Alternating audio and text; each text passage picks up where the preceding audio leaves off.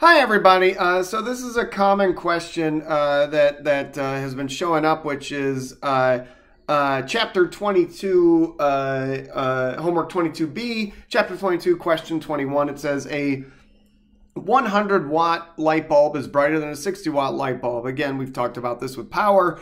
When both operate at the same voltage of 120 volts. Again, we've talked about this, that anything that comes out of an American outlet is 120 volts. And it says, if instead they were both operated at the same current, which would be brighter, and explain. Okay, so yeah, this is a tricky kind of thing. So here I got two light bulbs. They're both in a 9-volt battery. I'm not going to use the 120 volts because I'm going to use this. And so I can plug this one, close this switch, close the other switch, and you can see the left light bulb is brighter than the right light bulb. Well, let's look at this and see. As you can see, right, the current is going faster. So let's put in some ammeters here. So we got the current here is 0.9 amps, and the current in this other one, if I can get this connected, there we go, is 0.3 amps. So there's a difference in current here, and this is often why people will often say, right, the more current, the more power. So, okay, we got the voltage is the same, both 9 volts. In fact, let's plug in these values here. But we can see the resistor of the light bulb is 10 ohms, and this one's 30 ohms. So the resistance of the light bulb is the property of the light bulb that's not going to change. So when they say something is like a 60-watt bulb or a 100-watt bulb, people are saying that, banking off the fact you're going to plug it into an American outlet that has 120 volts.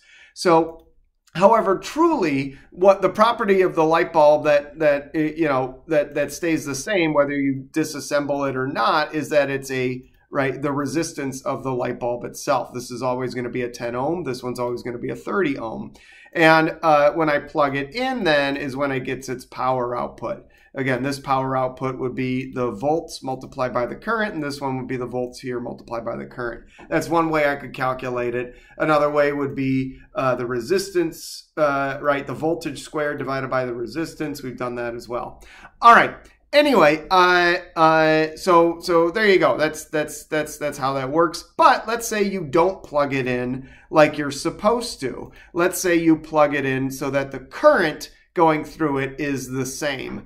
So how would that change the light bulb? So, okay, the best way to go about this, I think, is that first I'm going to find out the resistance of the light bulb because I know that's not going to change.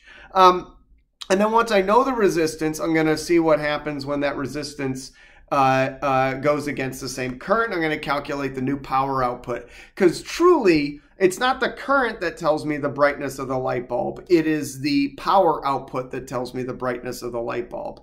It's just that this power output, right, which is 9 volts times 0.9 amps, is bigger than this power output, which is 9 volts times 0.3 amps. But what if their current is the same? Which one would have the greater power output?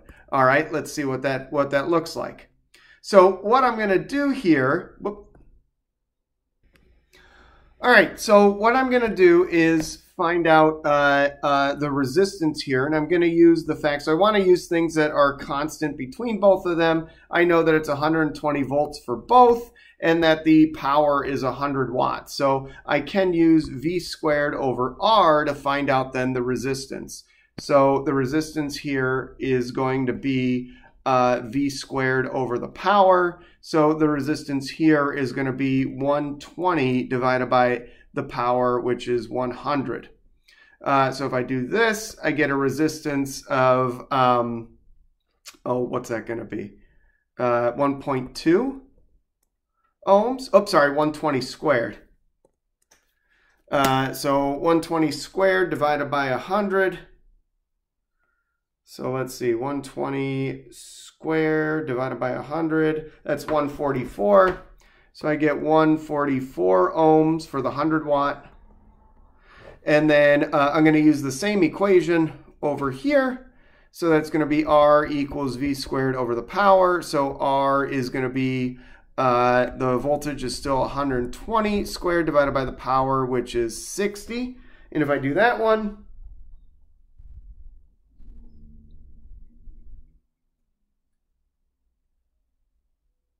Oh, well, wait, what did I do?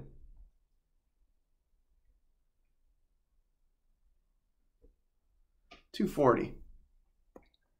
So I get the 60 watt resistor is 240 ohms. And there we go. So there's the resistances of both of them. And I know now this then has a resistance of 144 ohms. And this one has a resistance of 240 ohms. Right? So the resistance is bigger for this one. And okay. So, okay. So if I do that, then the power here, well, the current is the same for both, and then the resistance is kind of the big difference here. So the power, this is not going to be necessarily the power. This would only be true for both of these if they were in a 120 volt power source of some sort. So, okay, then I think I'm instead going to use, because I'm trying to compare, right, resistance is the same, and current is the same, and I'm trying to compare the resistances. So I'm going to use power as I squared times R.